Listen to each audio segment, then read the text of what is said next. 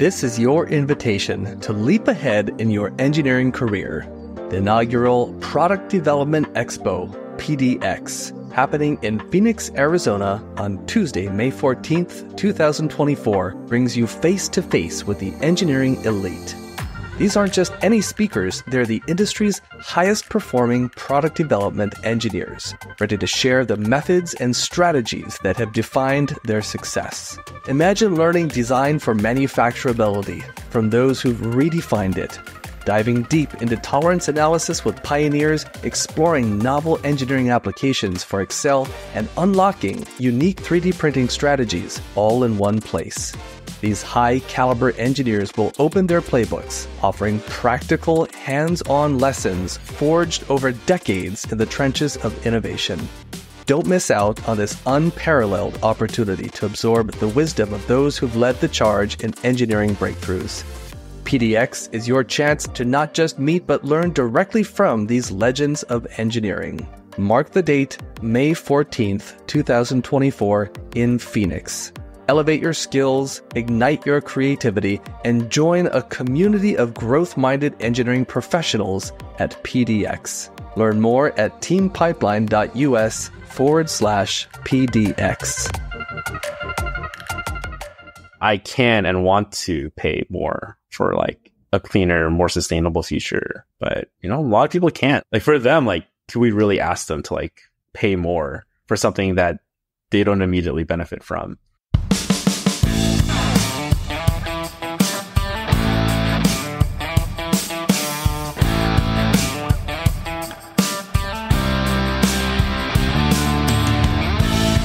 Hello and welcome to the Being an Engineer podcast. Today, we are privileged to speak with Paul Lee, a renewable energy engineer in Los Angeles who is always searching for new ways to harness energy from sustainable sources. His current work involves planning resources for a 100% clean energy city as an Energy Policy Analyst with the Mayor's Office of Energy and Sustainability of the City of Los Angeles. He also worked on developing projects such as utility-scale wind, solar, geothermal, biomass resources, as well as energy storage such as batteries, pumped hydro, and other emerging technologies. Paul, thank you so much for being on the show with us today. Hey, Aaron. Thanks for having me. It's great to be here. All right. Can you tell me what made you decide to become an engineer? This story goes back to when I was in high school in my physics class. There's one thing I need to update you on is because I'm currently in a career transition. And so I'm no longer working for the city of Los Angeles, but I will be starting a career with the U.S. Department of Energy. So congratulations. In the same That's world, exciting. Clean energy space. And then I'll be starting that in a few short weeks. Wow. Congratulations. That's terrific. Thank you. So there's a lot that you've done, obviously, but I think the focal point for much of this interview is going to be based on a film that you were featured in. The film is called Cities of the Future. Imagine a world where life on Earth is totally sustainable. Solar energy powers entire cities. Flying cars travel on highways in the sky.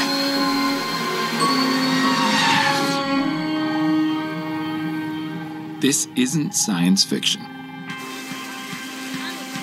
The creators of Dream Big invite you on a journey into the future.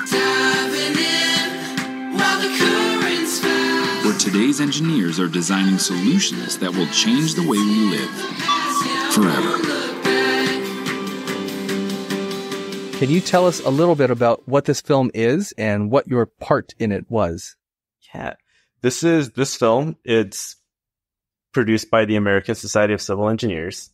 And really the goal of it is to highlight the engineering profession, specifically civil, and really envisioning what the cities of the future could be. And it's spotlighting engineers, young engineers from all disciplines. It's highlighting different cities and technologies to really inspire mostly people that want to pursue engineering and also to highlight the field. make us look cool, and also to make us more appealing to students who want to pursue engineering in the future. So yeah, we travel across the world, highlighting cool stuff, and then really giving this vision about what cities could look like decades into the future. I'm really curious about how your role in this came to be. I mean, that's kind of a big deal, right? Getting to participate as a character, if you will, in this film. Give us the backstory on that. How did that happen? Yeah, it's a little surreal. I think I'm still like getting to grips with the reality of what's happening. But I've been involved with ASE, the American Society of Civil Engineers, ever since I was in college.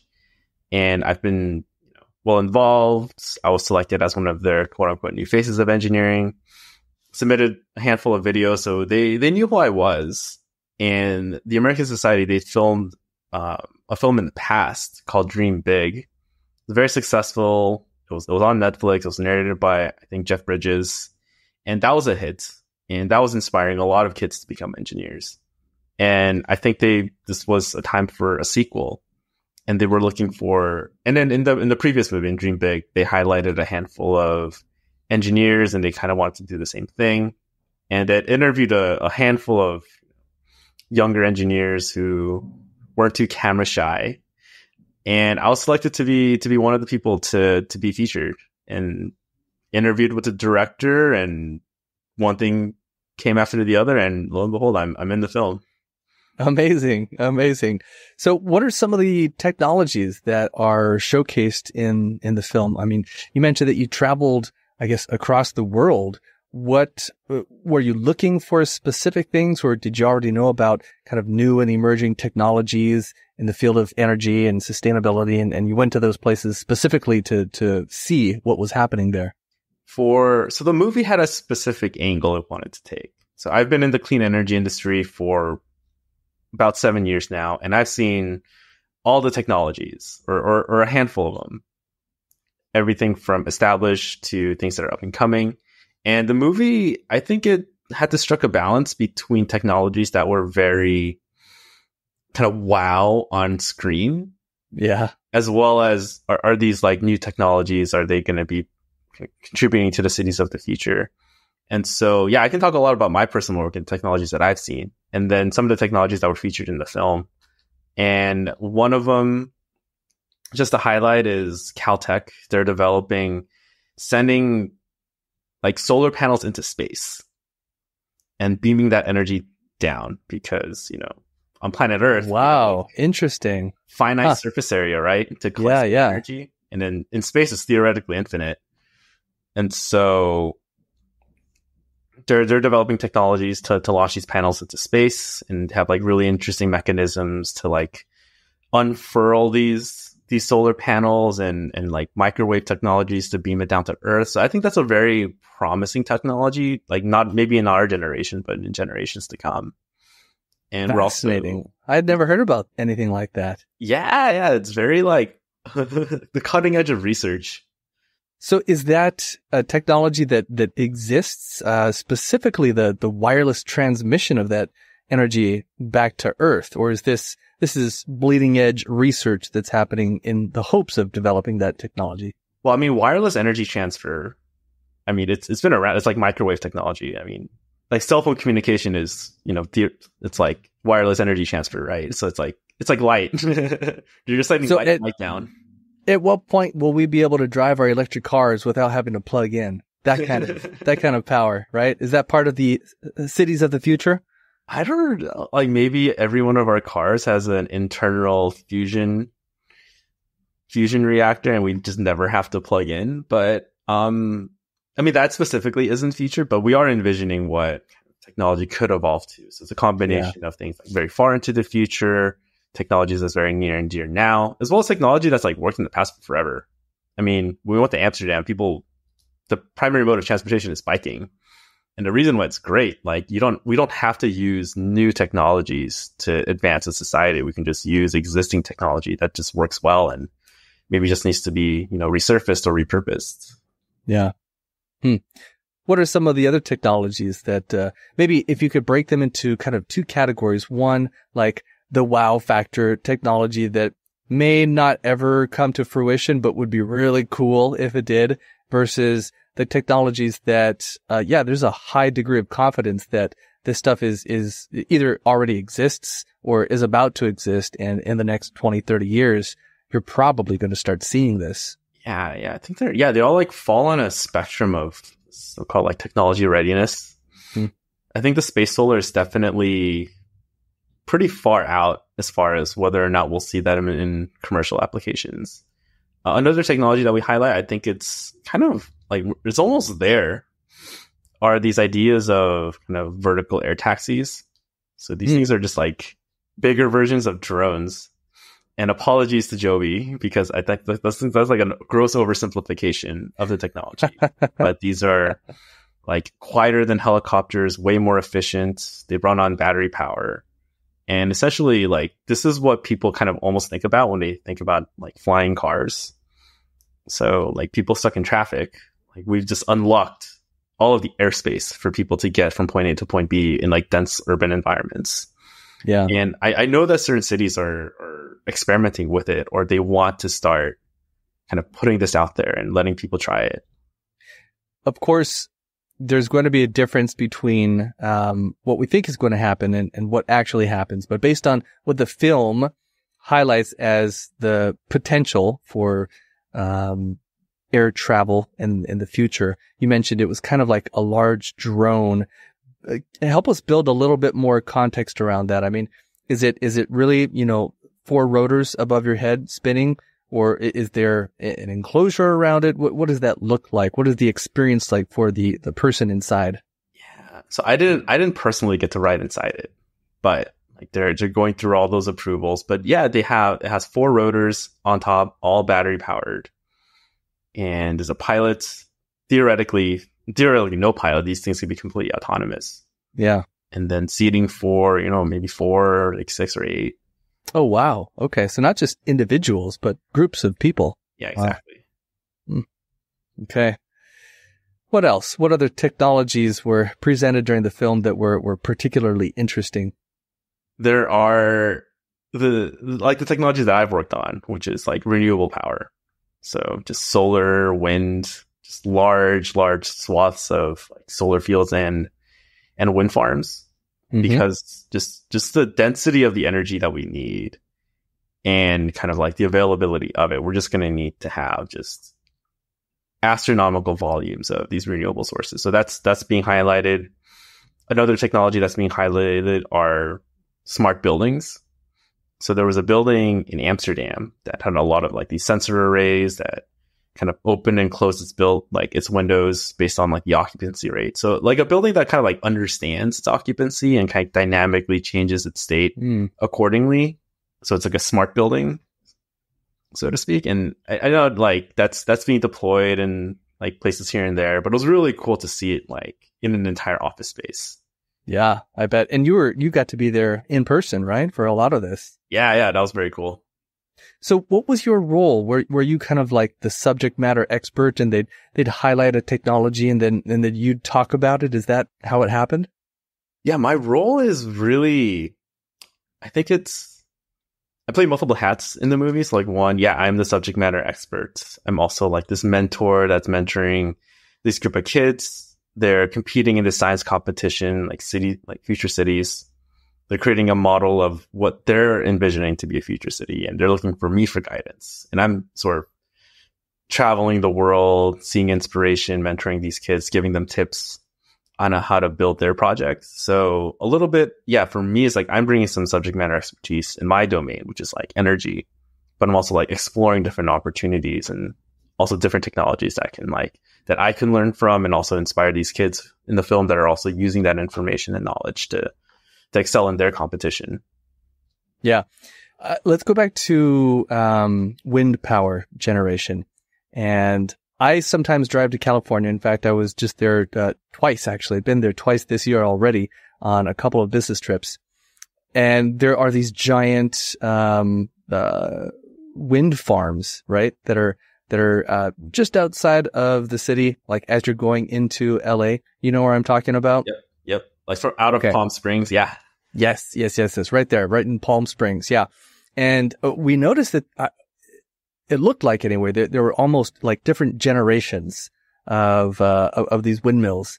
Can you talk a little bit about how that technology has advanced and what some of the newer generation wind energy is offering that the older generation isn't offering, and where we're going in the future for that?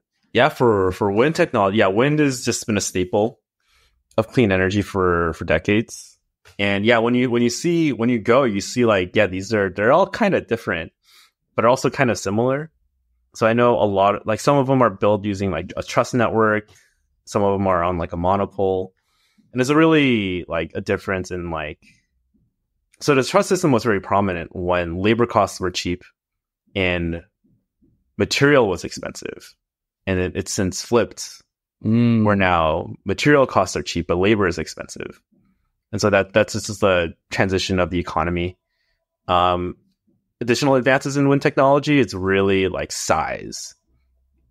So just being able to transport enormous blades, because I think you get like a cubic increase in power, like the higher up you go as a function of interesting height. And so the higher that we can build wind turbines, the more power that we can get and much more efficiently. So another advancement is just being able to build taller and also being able to build offshore. And that's the overall height of the tower, not the length of the blade itself? It's a combination of both like the height and the length of the blades. And then there's equations that people can derive, and I'm sure there's like some specs that you can look up. But yeah, it's really the height that is like the most important part. How long are those blades? I'm sure they vary, right? But like some of those in Palm Springs, it's hard to gauge from the road, right? But they gotta be just gigantic. They are pretty massive. I don't have a number at the top of my head. Okay. But yeah. Okay. I'm just one Google away. So the audience do. Right. Okay. Let's see. I'm sure you were able to hear about, and maybe you already had pretty good understanding of this, but policymakers, as their activities relate to clean energy, renewable energy, and thinking towards the future, right? Cities of the future. What advice would you give to policymakers who are looking to contribute to the development of sustainable, future-oriented cities? I spent a considerable amount of time like in the policymaking space. So sometimes being a policymaker myself, sometimes being a bridge between policymakers and engineers, and just getting like a different perspective on how decisions are made. Because oftentimes the engineering solution doesn't really jive well with what people want broadly. And I would say that to policymakers that want to build future cities, we have technologies, like we have solutions in place. It's just a matter of how much they care and how much they want to push. Because some of the biggest costs is really like political capital, political will, costs. Like in order to make the energy transition happen now, it's not going to be cheap. And so really like getting people on board, like, hey, your power bill is going to go up. That's going to be uncomfortable, but it's going to be, we're going to see great benefits. Maybe not as much in the short term, but definitely in the long term. And this is where you really need that like political leadership. And these policymakers that have like a longer term vision of where society can be, instead of like just focusing on like short term and next election cycles. So like if they do truly care, like making policy decisions that are durable and long lasting and enables us engineers to build the things that we are recommending.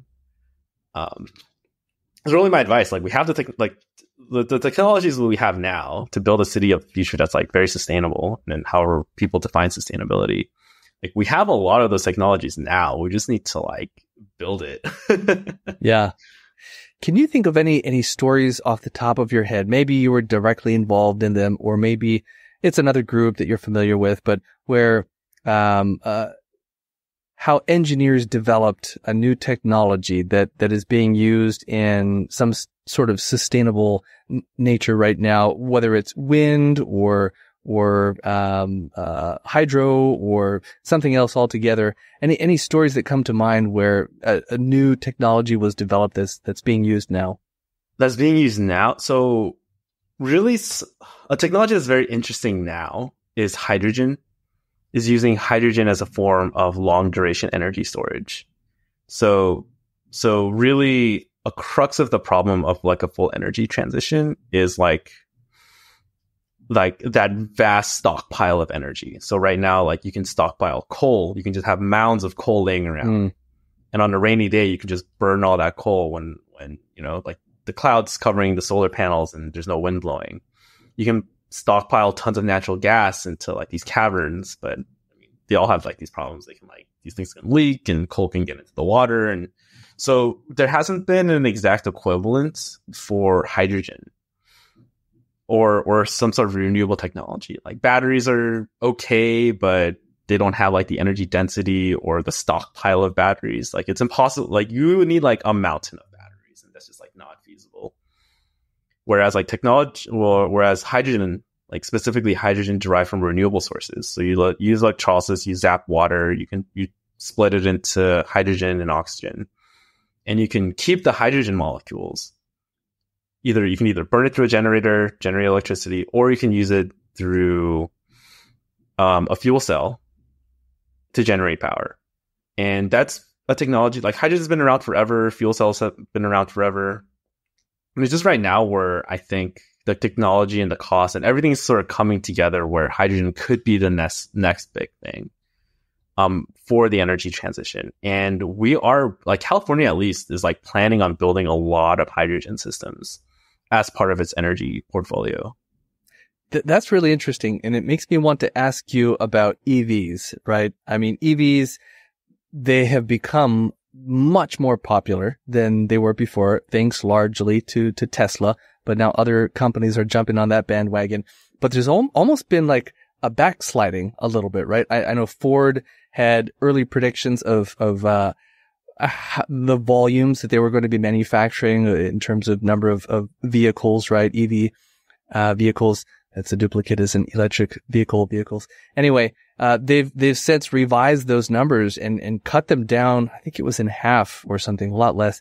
And there's been speculation around the world that there's just not enough raw materials in the earth to satisfy the demand for what it would take to really truly make that transition to EVs, like, for the vast majority of folks out there who are driving a vehicle. Now, on the other hand, there's hydrogen, which there have been kind of fits and spurts of hydrogen fueled vehicles, but it's never really taken off in the way that EVs have.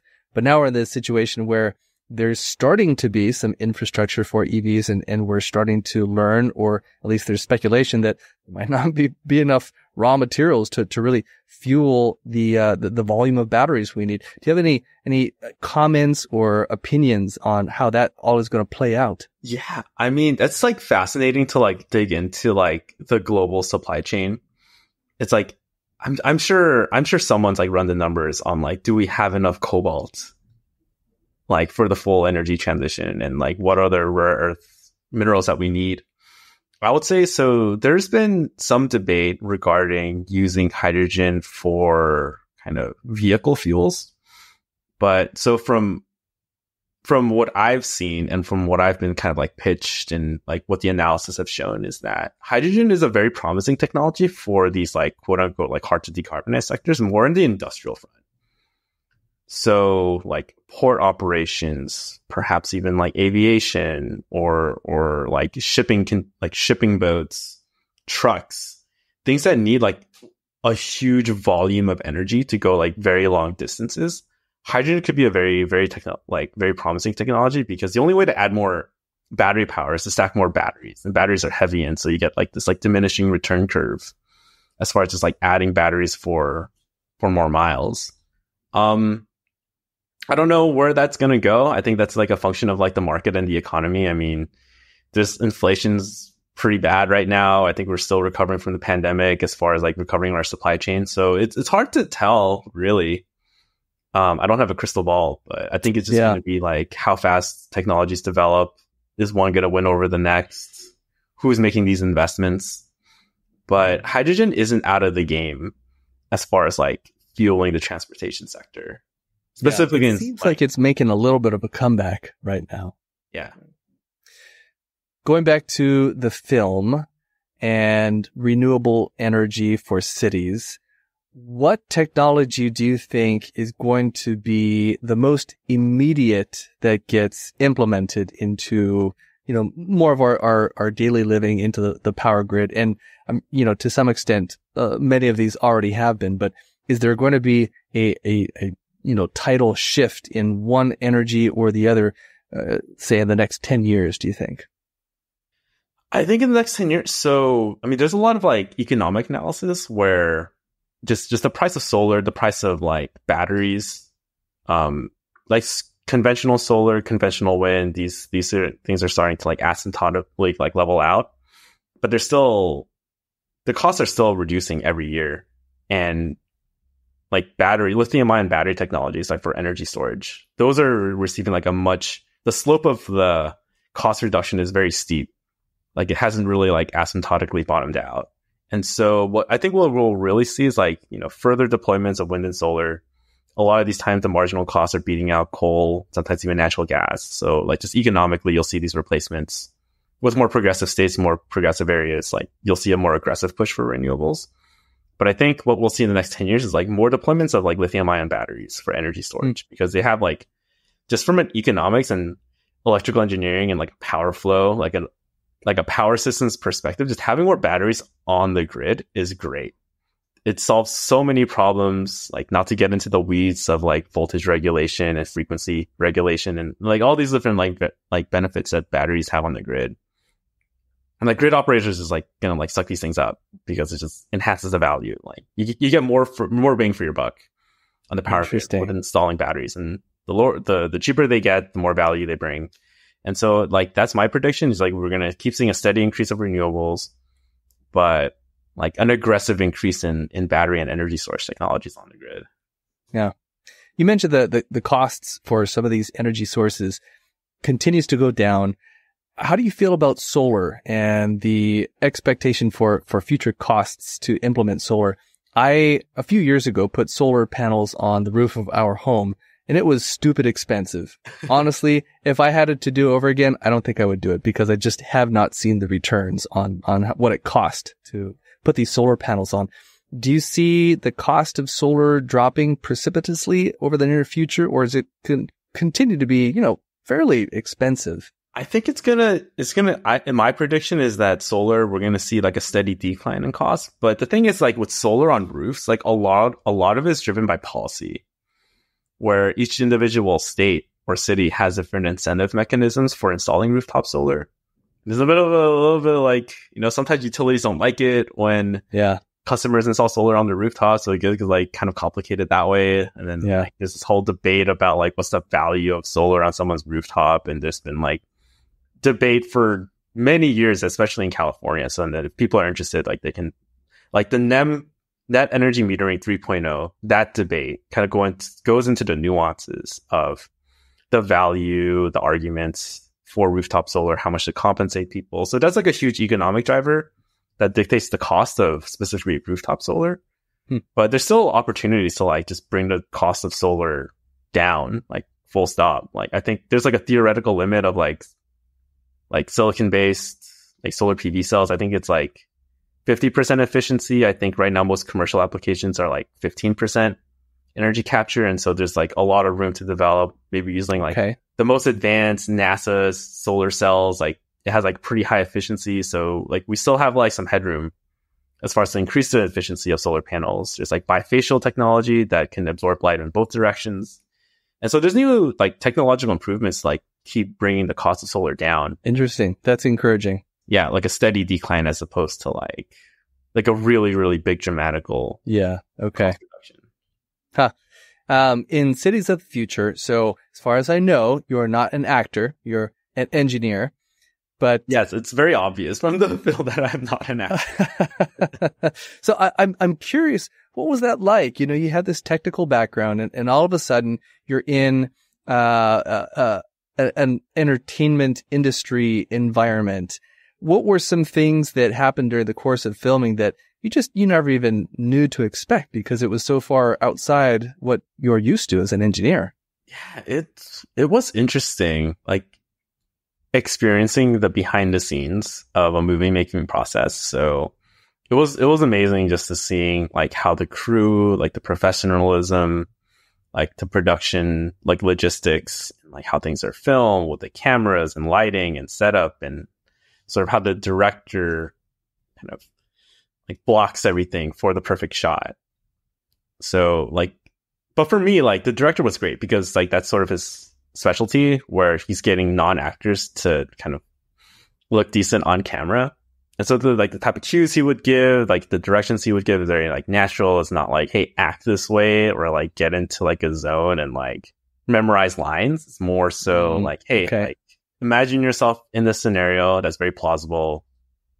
The thing is like I had to do like dozens and dozens of takes. That was really I bet to get it just perfect, right? Yeah. How long did it take, the entire filming process? It took at least a year. Okay. So like every few months we would just have like a new like filming opportunity. So like Singapore, Amsterdam, Washington, D.C., various locations in California.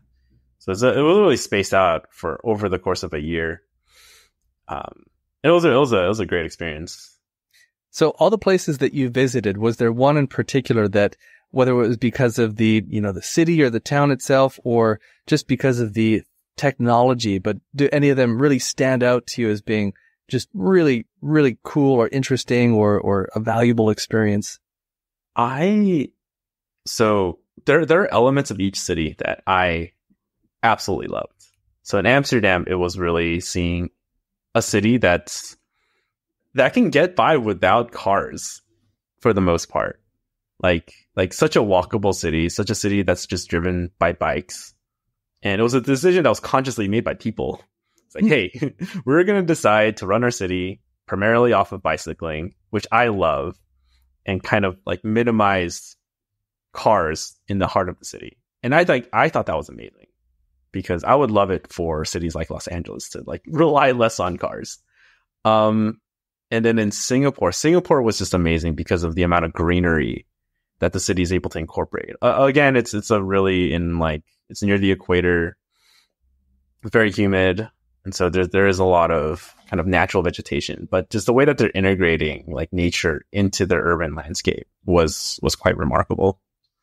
What are some of the biggest obstacles that you see for not just policymakers, but infrastructure, even engineers who are developing these technologies? What are some of the biggest obstacles for going from where we are right now to, where we hope to be 50 years from now? Yeah, I think so. Short term, kind of going into medium term, I think we are experiencing a labor shortage. Like we don't have enough people to do the work that's needed, which is crazy to me. Like there are a lot of people on the earth, right? Where is everyone? Yeah, like we need more engineers out here. We need more people we need more construction workers and contractors. We just need more hands to build these things.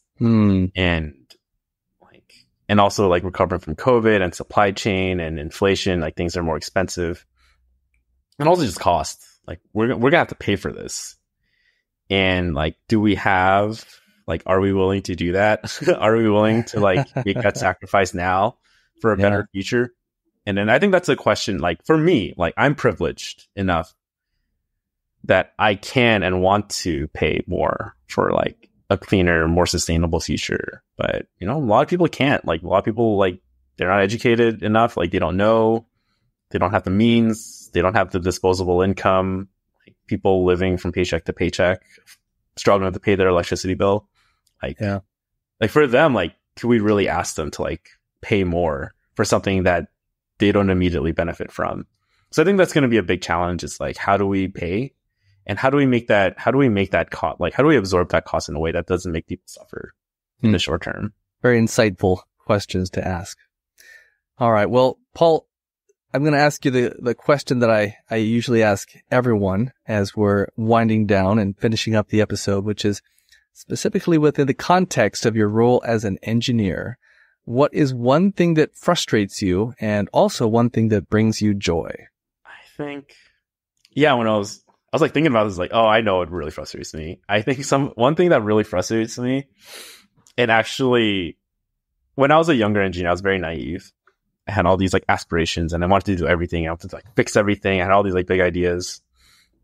I was really seeing things that's like going into industry and seeing so many things like operate in silos, where you have your team that's doing one thing, you have another team that's doing another thing, and then like a solution where if both of them work together, it would make everyone happy. But like the teams don't talk, they don't collaborate. That was like the most like frustrating thing for me as a younger engineer, and it still frustrates me to this day, because this notion of like we do things a certain way because that's the way it's always been done. But for me, that's like laziness, and I'm like, if we're gonna just do the same thing like all the time, like a task is going to be automated. Like, where's the innovation? Where's like the need to like do things better and collaborate? And so that's something that frustrates me to this day. And like, I'm always that person that's trying to like, I'm the annoying person to try and like innovate certain things like against that wall. And then some of my biggest like joys is when I'm able to break that wall and I'm able to find solutions that like aren't like prescribed necessarily, or like it's not code, or it hasn't been done before. It's new. It's uncomfortable for people, but like we go through this like whole exercise and like everyone gets it, and we're able to like use this new technology or new method just to like improve. And so that's like one of like my biggest satisfactions is when that's actually able to happen, and I'm like in the room for when it does. Awesome. I love it. Well, Paul, we'll wind things down here, but can you share where can people go to find the movie Cities of the Future? And is it available now, or do we have to wait for a while? So just keep an eye out on like science centers that'll be showing this. So it'll be where IMAX films are played, most likely in museums, science centers. It's starting to roll out in different cities, so just keep an eye out. It's bound to air wherever you are. Or follow ASCE, the American Society of Civil Engineers. They're doing a lot of events, launch events for the premiere of the movie. Terrific. And how can people get in touch with you? Yeah, for me, I'm not too active on social media, but people can find me on LinkedIn. It's my full name, so Paul Suk Lee. So Paul, PaulSuklee. Just shoot me a message, and I'd be more than happy to chat. Awesome. All right, Paul. Well, thank you so much for being on the show today. I sure appreciate talking with you. Yeah, likewise. This was great. You're a great host. Oh, thank you. All right. Until next time. I'm Aaron Monker, founder of Pipeline Design and Engineering. If you liked what you heard today, please share the episode. To learn how your team can leverage our team's expertise developing turnkey equipment, custom fixtures, and automated machines, and with product design, visit us at teampipeline.us. Thanks for listening.